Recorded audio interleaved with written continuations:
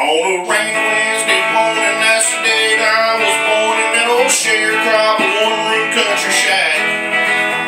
They said my mammy left me the same day that she had me. Said she hit the road and never once looked back. Hell, I just thought I'd mention my grandma's always pension is the reason I'm standing here today.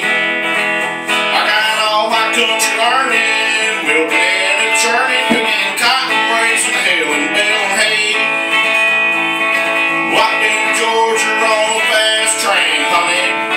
I wasn't born till yesterday. I got a good Christian raising and an 8th grade education, and no needing y'all treating me this way.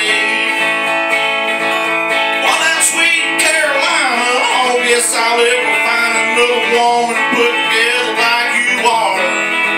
I love your wiggling, your walking, and your big city talking, your brand new shiny Plymouth ragtop car.